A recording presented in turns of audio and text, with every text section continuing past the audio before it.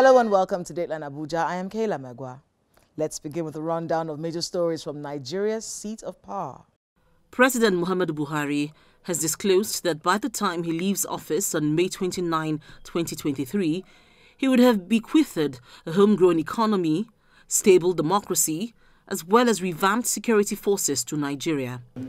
He made the statement at a dinner in honor of the 2022 Committee of Business, Political, Media and Civil Society leaders.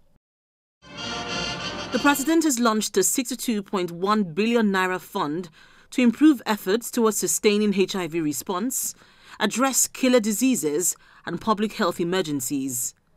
Speaking at the launch of the HIV Trust Fund, President Buhari promises to continue to prioritize health interventions to address killer diseases and public health emergencies. We have continued to make good our commitment of placing more people living with HIV on treatment annually using national resources. However, strong domestic resources mobilization with an enduring partnership and shared responsibility is required to sustain the response to HIV and other emerging public health emergencies. I hope the HIV Trust Fund of Nigeria will galvanize more of the private sector and others partners to surpass the target of 62 billion naira in the next 5 years. President Buhari has assured of a recommitment to promises made to the Academic Staff Union of Universities. The president made the pledge when he received members of the Nigeria Inter-Religious Council led by the co-chairs, the Sultan of Sokoto, Alhaji Saad Abubakar, and the president of the Christian Association of Nigeria, Reverend Samson Ayokunle. Which wishes itself well, neglects its educational system and all its component parts. Therefore, we must value our custodians of knowledge while demonstrating that indeed the service they render in the shape of molding our students to grow into valued and productive members of our society.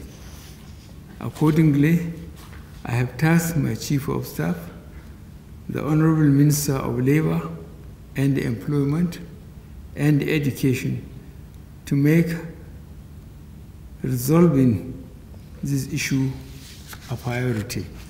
To show our commitment, several payments have been made over the last 6 months, addressing several of the issues you raised. I would like to encourage ASU to continue to work with us towards finding solutions to the challenges that confront us.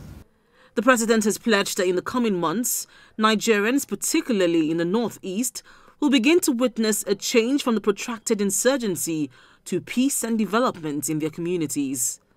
He disclosed this during the inauguration of a presidential committee on the repatriation, returns and resettlement of displaced persons in the northeast. History beckons and Nigerians call on you to be the team that will finally chart this new path to restoration of sustainable peace and progress in the Northeast. And I strongly believe this could lead to the bringing of a template for addressing insurgency and instability in other parts of our country and across the world. Failure to deliver on this task you have been assigned is not an option. I pledge to you that in the coming months, you will begin to witness a shift away from a protracted insurgency to peace building, stabilization, and ultimately development in your respective communities as we embark on a revised approach to addressing this conflict, a return to normalcy. The president is calling for the expansion of access to modern contraceptive methods across the country to address the nation's rising population. He made the call at the launch of the revised National Policy on Population for Sustainable Development. He also inaugurated the National Council on Population Management. The new national population policy emphasizes the urgency to address Nigeria's sustained high fertility rate through expanding access to modern family planning, counseling, and commodities, as well as promote birth spacing. This will enable Nigeria to achieve rapid fertility control, improve the health of women, adolescents, newborn children, and other population groups. President Buhari is participating in the 35th ordinary session of the Assembly of the African Union Summit in Addis Ababa, Ethiopia. He also virtually presented the country review report of Nigeria to the 31st APR Forum of the African Union. Vice President Professor Yemi Osinbajo chaired the meeting of the National Research and Innovation Council.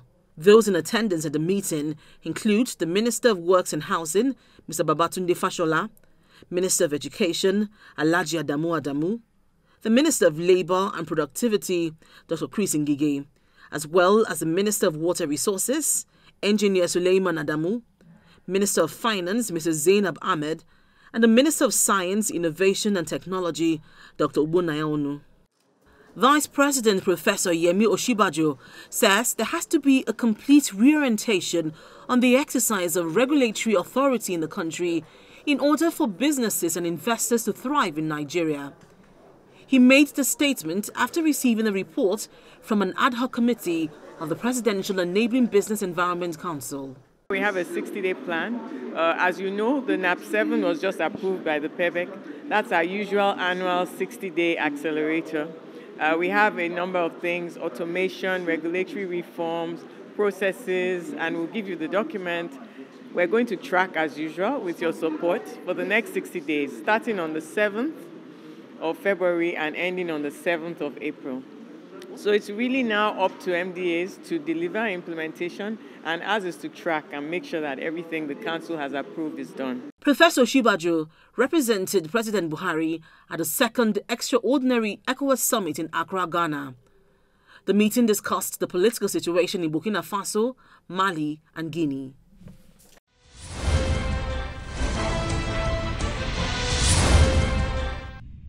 Welcome back. Let's get down to business. Oil business. Petrol, to be precise. This murky world is the mainstay of Nigeria's economy.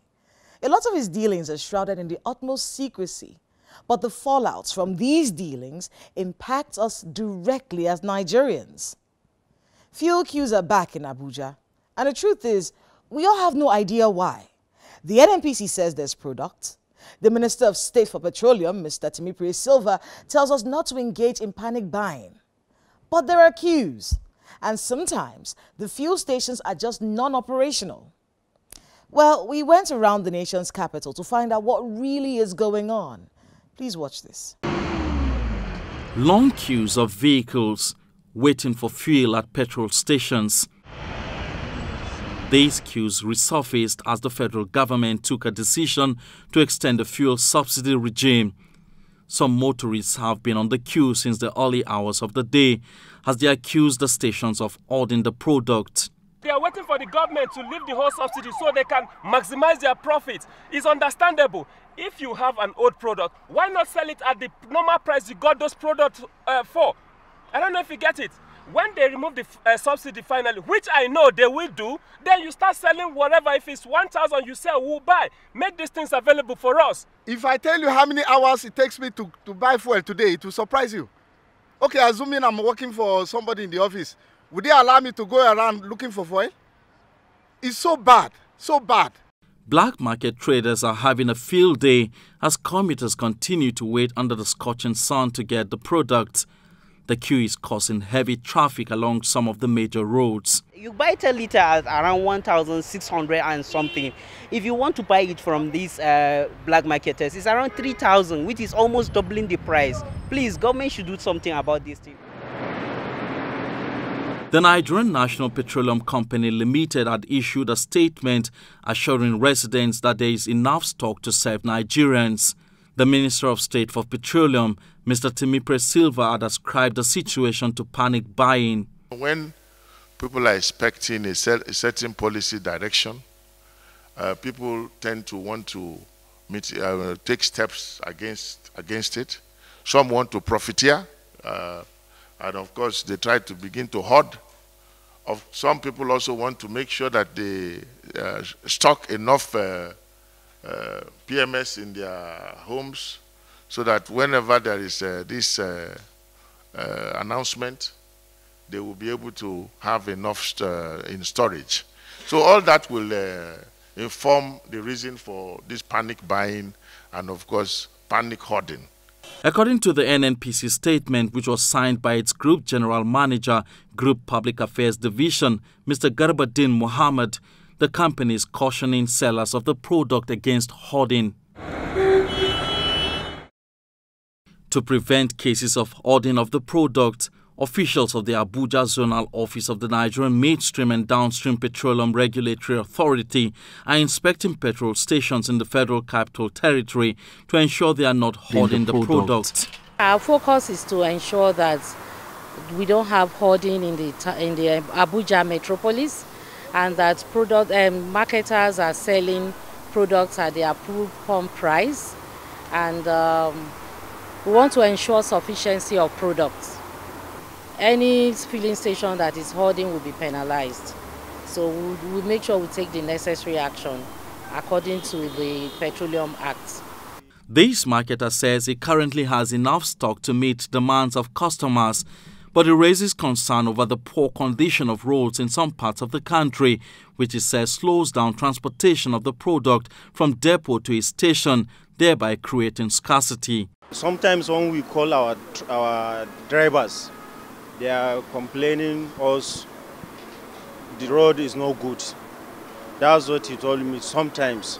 His position is echoed by the chairman of the Major Oil Marketers Association of Nigeria, Olumide Adeosun, who further explains that the glitch is a temporary setback that should not cause any panic. The supply feels right. I can say that from an operator's point of view, from an operator's point of view, we could always do with more supply. But I think in terms of supply, we're getting just about what we need.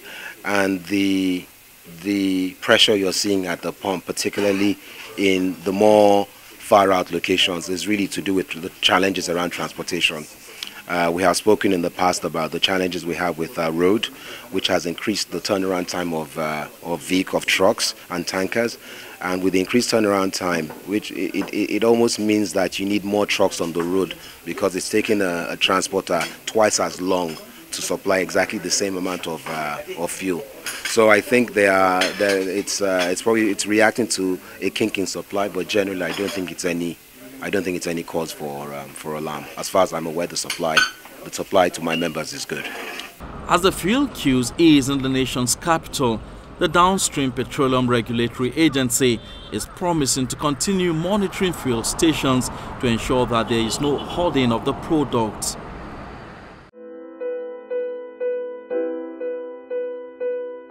My guest on the program is Professor Yinka Omorogbe, a professor of energy law, member of the two Oil and Gas Sector Reform Implementation Committees, OGIC-1 and OGIC-2. She was the chair of the Legal Regulatory Committee between the years 2000 and 2006, which produced the very first petroleum industry bill. She is very vocal in her opposition to the continuous payment of fuel subsidies. She describes the recent decision by the Buhari administration to continue the fuel subsidy regime as more political than economic. On the rise in the price of everything if the subsidies are abruptly removed, she insists that Nigerians will adjust as the market forces compete and the price stabilizes. And contrary to popular opinion, it doesn't take too long to invest and see results in infrastructure development.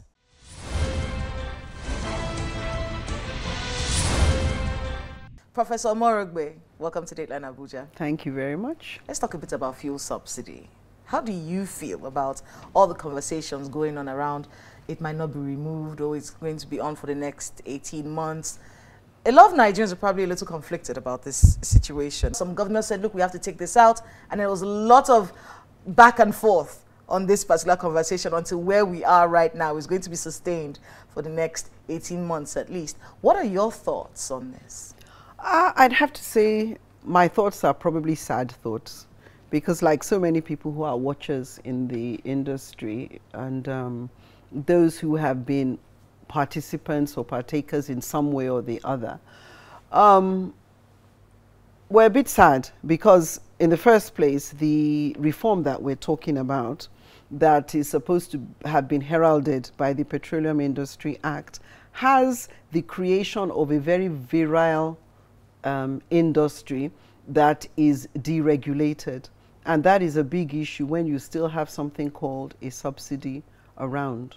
So it's not a cause for happiness. So you're anti-subsidy. Would that be fair?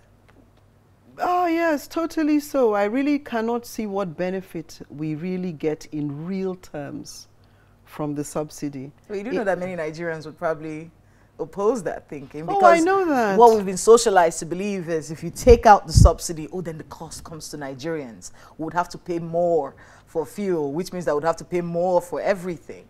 So how will the government be able to convince, because this is something, it's going to happen eventually, I think. It has to happen. It has to happen. So how do we get Nigerians to buy in? Well, I think Nigerians have to look and see what way the subsidy benefits them. The average Nigerian is going around now with substandard schools, substandard hospitals, transportation that basically doesn't work. So many things are going wrong. We have skyrocketing inflation right now.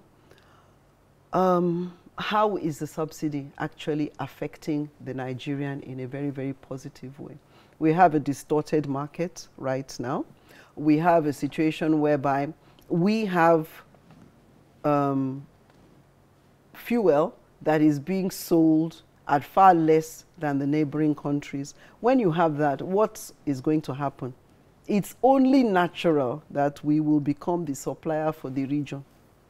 So a lot of what you think is being used for the benefit of Nigerians is actually being used for the benefit of the entire region. We don't have statistics, we don't have data. So we have to really be able to sit down. I have said that a lot of the costs that we're talking about have to be realistically interrogated. We have to look at the costs. We have to see to what extent the supposed costs are, to what extent we're actually fueling inefficiencies. So do you think that this shelving of the removal of subsidy for 18 months, what with the Dangote refinery coming up and all these conversations about the removal of fuel subsidy, do you think that we can successfully remove fuel subsidy in the next 18 months? Because I do understand that shelving something for 18 months doesn't mean that they're going to remove it at the end of that. But what do you think? Do you think it's something that can be done? It can be done, but first of all, if you count 18 months from now, it's not this government that is going to be in power. The president has done 2 terms, so it's a new president that is coming. Whether he is going to now decide that he wants to face that right at the beginning will depend on the work that has been done, the groundwork that has been done within these 18 months. So we have to wait and see. Like I say, if there are a lot of projects that come into fruition, that are projects that really will help the common man and make a difference to his life, then I guess that it will be easier to sell the subsidy removal. But as at now, people are just looking at the fact that gari is more expensive, beans is more expensive, many people can't eat. Literally, people are starving right now. And then you want to add into this toxic mix increased prices, because that is what's going to happen. And not just increase prices of transportation, but increase prices goods, of all services, these, everything. Yeah, but if you have some of these things in place, it will help to cushion the effects. I believe, for example, that if you could convert so many cars into using CNG, that alone would help, because they won't be affected anymore And they'll be using a fuel that is in fact cheaper. So there are a lot of these projects. I think that the people that are actually in government and are driving these projects should actually come out and talk about these things and roll out very grand plans and work like crazy. If there's been a lot of groundwork, then it'll be a lot easier. But for a new government to come in and have subsidy removal as its first act, so you think this decision by the Buhari administration was a political one? Totally so, totally so. Totally so, because I mean, so many different elements come in. The subsidy issue now is an emotional issue. It's a question of people feeling that they're getting nothing from petroleum. They're suffering all the negatives of underdevelopment, and the only thing that they have to hold on to is this petroleum subsidy that is making transportation less, comparatively speaking, and supposedly making life easier. But in fact, it's not making life easier. And I think that, like I said, it's something we need to interrogate. We need to actually spend time on this. There should be studies, there should be data, there should be statistics. And from all these studies should come information that should be readily available to Nigerians in very simple, basic English, devoid of technical terms that So if a new government came in and you had their ear, would you want him to do this first? Yes, but I think this government needs to lay down the groundwork. So this government lays down the groundwork. And I think they want to, from remarks that they have made. I think they want to. They see that it's important. It's an imperative. We really don't have much of a choice. That really is the truth of the matter. Well, Professor Omorogbe, thank you so much for being with us on Dateline Abuja, and good luck with the work that you do. Thank you very much for having me.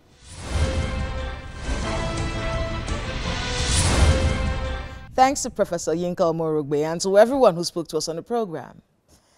It's sad to see the fuel queues again, artificial or non-artificial scarcity. We should be above this level by now as a country. And the subsidy regime conversation looks like one we'll be having for a very long time. Whatever side of the divide you stand on, exporting crude and buying petrol is not realistic in 2022. It's just not realistic that we do not refine our own crude oil. Until we fix this anomaly, the dance will continue, and with every election year, the removal or non-removal of subsidy will constantly be used as a bargaining chip.